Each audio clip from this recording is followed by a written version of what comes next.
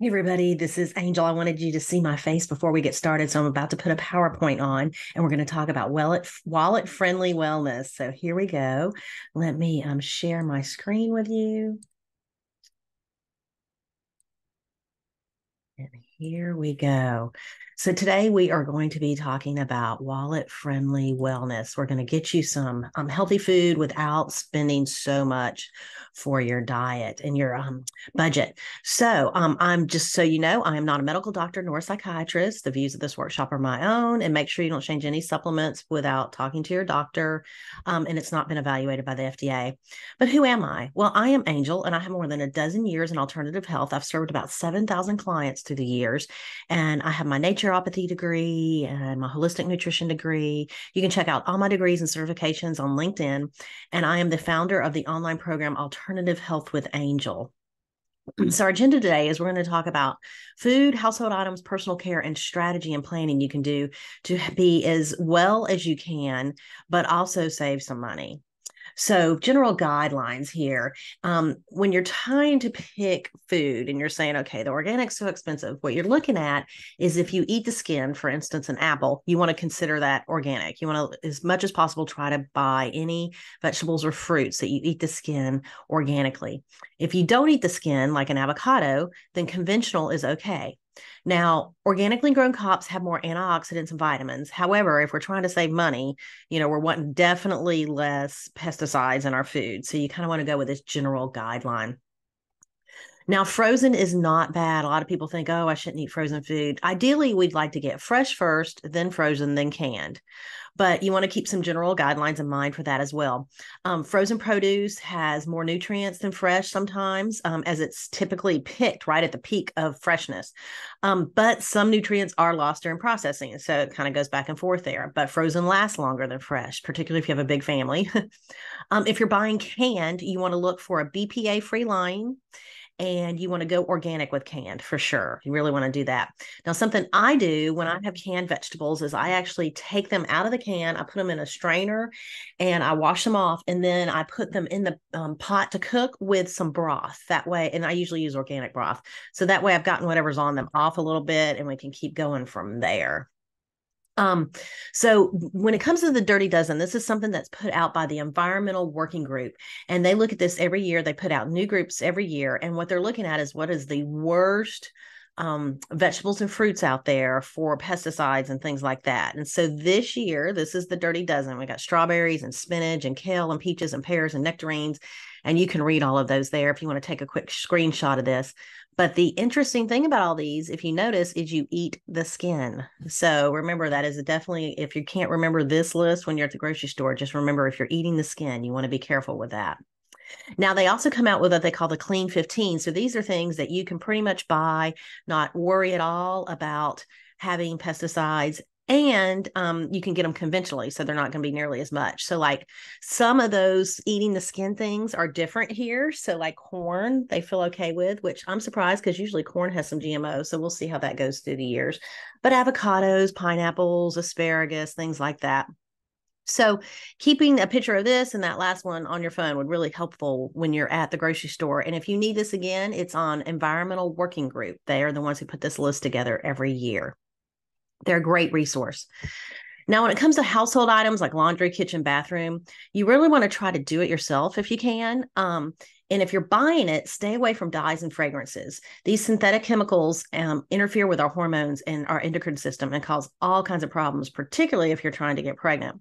And you don't want to use air fresheners or anything that puts synthetic fragrance into the air. So those things that plug into the wall, you do not want those.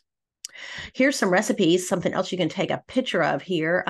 I use these all the time. This tub cleaner, I actually put that in first into my tub, and then I put the scouring powder on top, and then I scrub it. Together, they act like a soft scrub, I would say, and phenomenal results. I haven't had any problems, much cheaper and much cleaner as far as our environment and our health is concerned on this one. And depending on how many tubs you have, I only have 2 tubs. So this scouring powder actually lasts me 2 rounds of cleaning my bathroom instead of just one, which is nice. On the personal care, deodorant, and shampoo, you want to think about the fragrance rule on this as well. And you definitely want to avoid aluminum in deodorant. I do hair mineral tissue analysis, and one of the things we see in that is heavy metals in people's hair. And I see a lot of aluminum in people's hair, and it's because of the deodorant. So you really want to be careful with that. Again, the Environmental Working Group, they're at ewg.org. They're phenomenal for helping you find products that are really healthy for you and aren't going to cause any problems. And they have a really easy system too, like it's red, yellow, green. So you know exactly what you should get.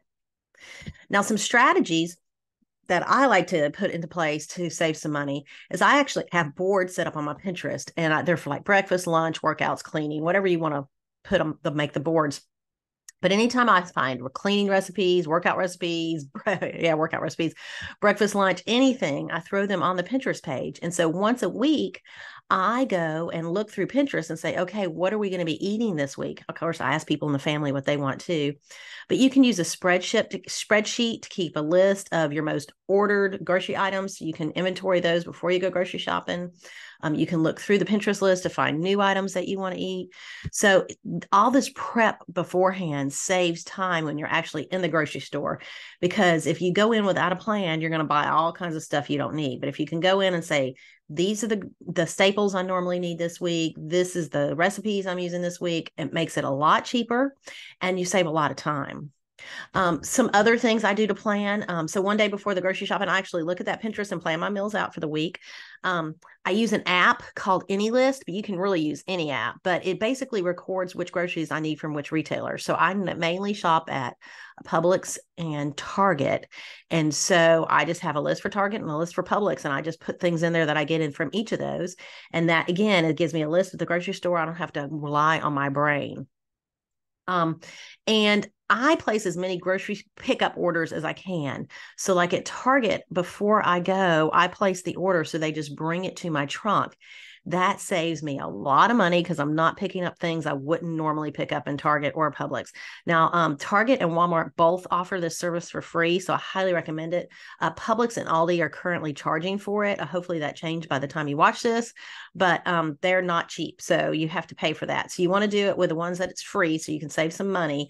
And it's really easy sitting there shopping on your app. It makes life so much easier. And you can show things to people who aren't going to be at the grocery store with you. Is this what you want? Is that what you want? That kind of thing. Now, something else you want to do when you're shopping and when you're actually going in the store to stop is you want to eat some protein before you go. Okay. That's going to help balance your blood sugars. And we're going to talk about that in a second.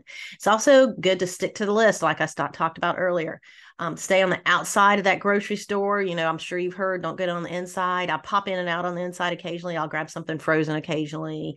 But you want to really be careful with getting in and out. You want to time your groceries so that you're not buying too much and you're not hungry when you go. So what happens when you don't have protein before you grocery shop is you have these blood sugar roller coasters. And I know you know what that feels like. Basically, hangry. We have a word for it.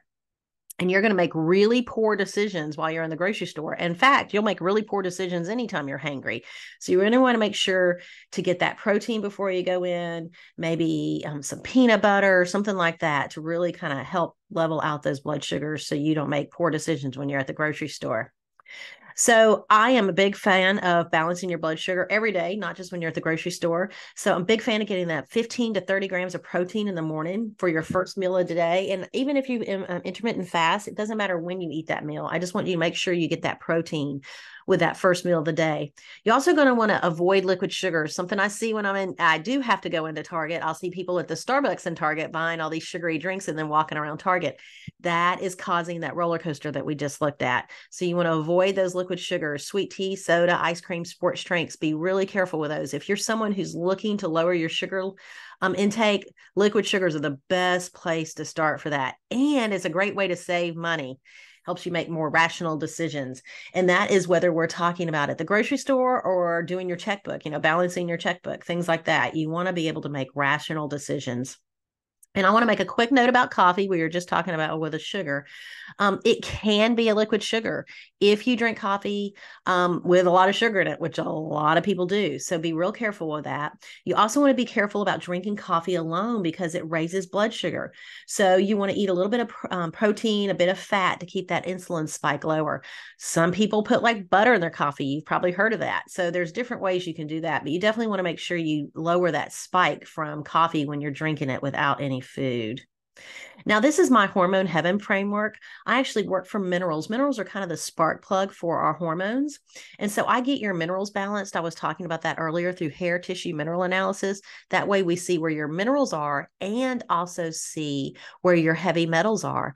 What's nice about hair tissue mineral analysis is it's better than blood of finding exactly where your minerals are. So we can get a really good take on where they're at. We can fix those. And then from there, we work on the hormone hierarchy of cortisol, insulin, thyroid, and sex hormones. So cortisol is what our adrenals produce. So our adrenals need lots of good energy in the morning, and then they kind of fall off through the day, that cortisol does. And that's that natural kind of framework we want to see happening with the cortisol. Most people, unfortunately, don't have that though. So that's the next thing I work on. And then we work on insulin. Pretty much everybody knows about blood sugar, but they don't know how to fix that. So that's something we definitely work on. And then from there, we go to the thyroid. We talk about all the components of the thyroid that you should have checked, the correct functional numbers to look at when you get them checked. And then finally, I help you balance those sex hormones. But we have to balance all these other things first before we can even get to those sex hormones. So how can I help you? Well, I have an alternative health membership. It includes private coaching calls, that hair tissue mineral analysis we discussed earlier, my hormone heaven framework that we personalize just to you. It gives you text availability and discounted supplements and functional testing. And that all starts at just $7 a day. I have monthly payments and financing available as well on that. And if that's something you're interested in, you can go to alternativehealthwithangel.com and apply to work with me. I'm also on Facebook and Instagram at Alt Health Angel, and you can find me on LinkedIn as well. If you have any questions from this video, I hope that you come and find me and ask them. And if you're interested in the membership, I'd love to hear from you too. Next time you're at the grocery store, make sure you eat before you go, take a list with you, and save some money. And remember the general rule, it's not always really, really accurate, but the general rule is if you eat the skin, you want to get it organic. Okay. So thank you everyone for listening, and we will talk to you later. Thank you.